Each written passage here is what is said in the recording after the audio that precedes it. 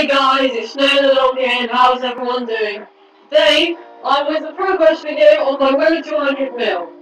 So, I'll just show you my tab now and put it all into price checker. No, that's my charms tab.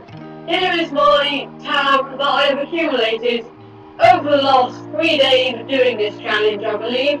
It may be 2, forgive me if I'm wrong there.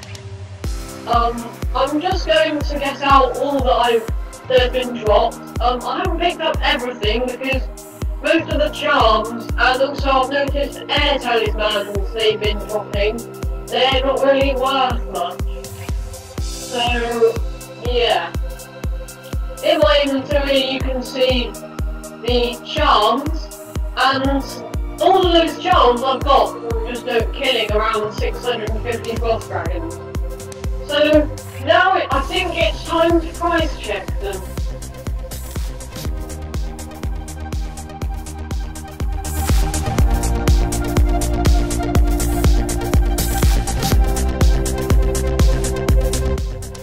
So, I'll put in the items that are worth less to start off with.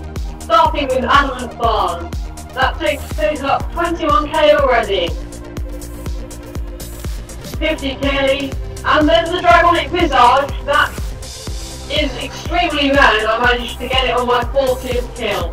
Then there's a few other things, Rune Noms, some Adamant Mahogany Knoll, Water Talisman, and some herbs that I don't normally pick up.